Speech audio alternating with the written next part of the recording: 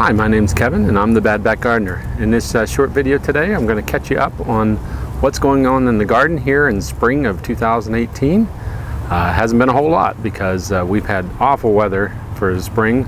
We've had more snow in March and April than we had in February. So it's been a really ugly spring, as it's been through a lot of the country.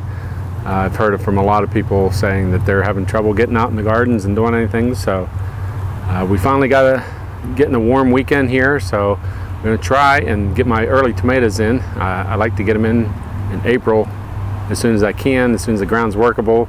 I do protect them with some stuff to help them get through some of the colder days ahead. But that way I can get my tomatoes as early as I can. Hopefully I can get them some in May. I've done it before and I hope to do it again this year. So far I have planted some tomatoes already on the other side here. Kind of a windy day, so I hope that you can hear that it's not affecting the microphone too much. But I've got 4 of them planted on the other side. I'm going to plant about 9 total in here, all my bigger ones that I've started early. And then I will, we're supposed to have a pretty warm weekend, so I don't have to worry too much about them being too cold for them this weekend. I will protect them with this. This is kind of basically putting them out to harden up. By covering them with this, they'll be fine. They won't get direct sunlight too much, and they'll be out of the wind once I get it covered. So they'll be good to go from there. So I've planted the other side. I've got two holes ready, already dug here, and getting ready to plant my next set of tomatoes.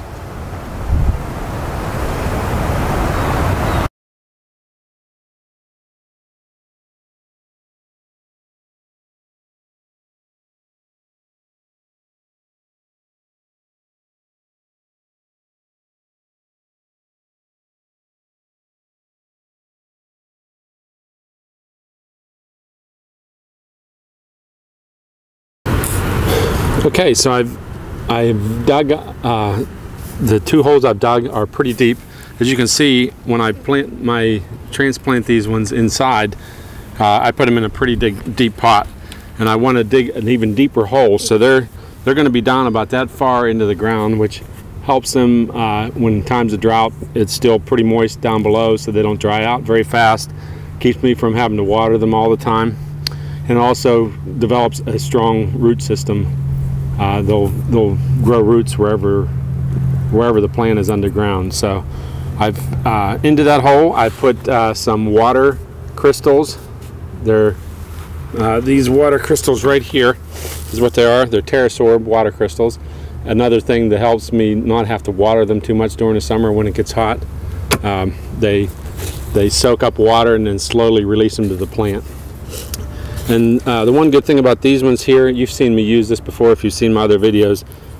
This actually breaks down, and it adds potassium to the plants and stuff as it breaks down over time. It's not a salt based, so it doesn't leave any salts and stuff behind in the soil.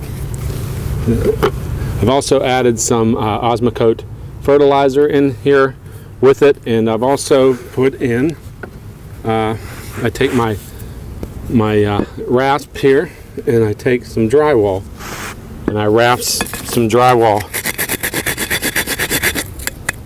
into the hole, and that's going to help with any calcium deficiencies of the plant.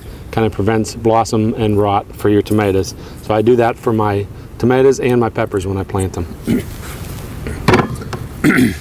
So I've got all that done. We're all ready to plant. As you can see, it's a pretty deep hole.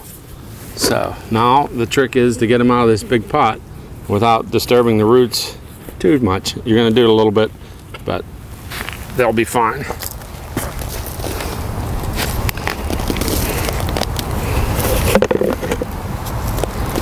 That's just a little bit of landscape material to keep the big holes from letting the soil out. And my pot, or my stake has fallen, and that's not going real good.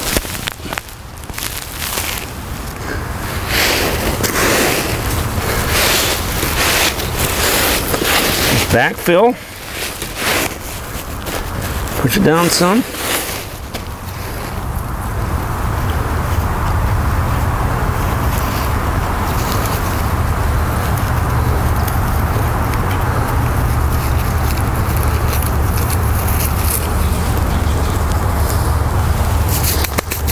there's that one planted.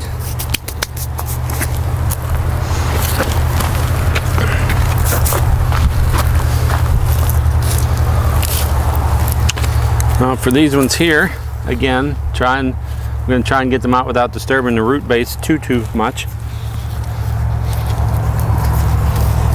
Easier said than done sometimes.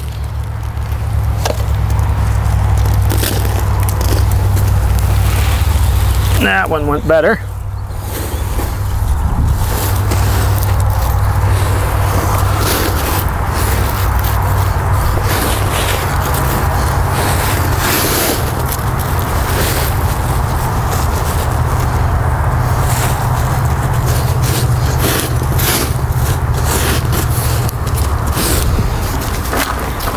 I have some water here in the garden. I'm just going to get them a good shot of water here.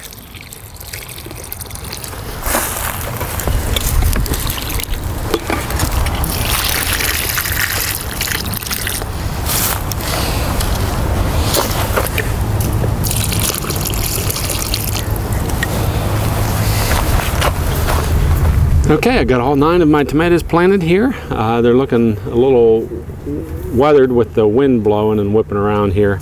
That hasn't helped. It's really windy today, but it's nice and warm, and I wanted to get out and I wanted to get these things in here. I like to get them in the middle of April or sometime in April here, like I said.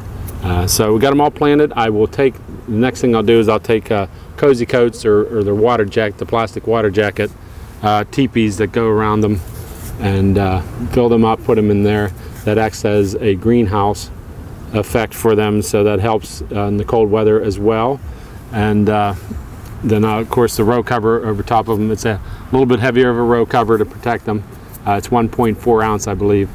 And I also will run a heater in here, and I have a switched outlet on the outside of my house. I'll run an extension cord down, put a small heater in here.